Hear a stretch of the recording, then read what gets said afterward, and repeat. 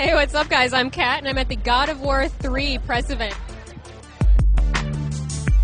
Hey, I'm here with Todd Pepe, the lead game designer for God of War 3. So let's talk a little bit about what's different in God of War 3 versus God of War 2. Well, it's the scale. I mean, it's the fidelity that we're able to do things now. We're not hampered by anything. You know, before it used to be set pieces like, okay, I'm going to have a Titan, but it's the bust of a Titan, and he's blowing at me or something like that. But now they're living, breathing creatures and moving around, and you're dealing with, however they move. Do you find it easier or more challenging to design for PS3 versus PS2?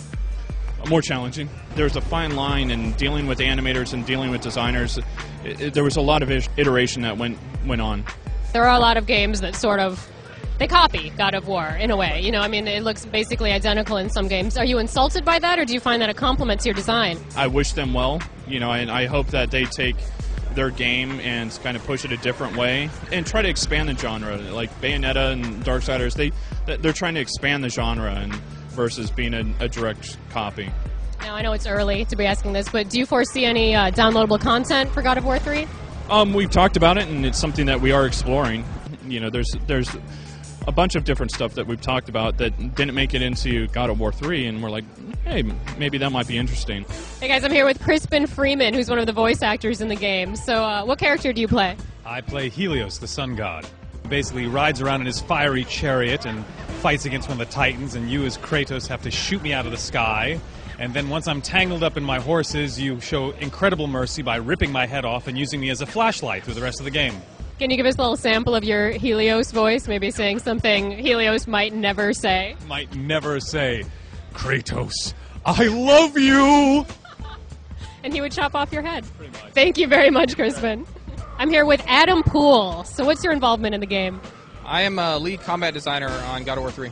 What's your favorite weapon or attack in the game? Well, I really like the way that the combat grapples turned out. The combat grapple is the ability for Kratos to stick his blades into any enemy and pull himself in, and he'll perform like a shoulder ram, stun that enemy, and be able to combo further. What are the main differences in the combat system between 3 and 2? It's definitely a continued evolution of the combat systems. We have 4 weapons in the game, and you can switch to them at any point in time. You can easily combo into each one. There are special moves that allow you to switch in between weapons. So now you don't have to go into a pause menu or anything like that to switch weapons. Our items also have a constantly regenerating meter.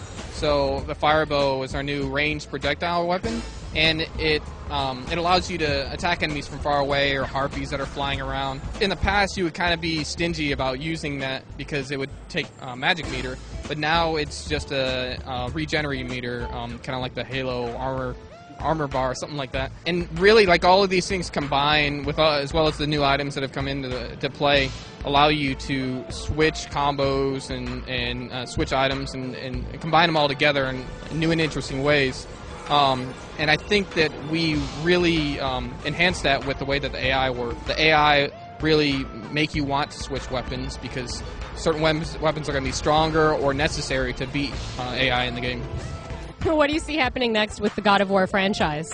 I don't know, because I don't want to ruin anything for you, but this is the wrapping up of the trilogy of the story, and this comes to a definite conclusion. I think Kratos is an awesome character that probably won't be ignored, so we'll see what happens. So where do you see the God of War franchise going next? Would you want to see an expansion on this or anything like that, or do you think this will be the final in this series?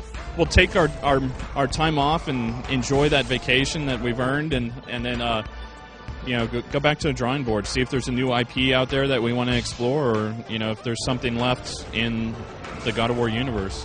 Well, thank you very much for talking to us. That's it for us at the God of War 3 press event. The game looks amazing, and check us out next time on Game Break.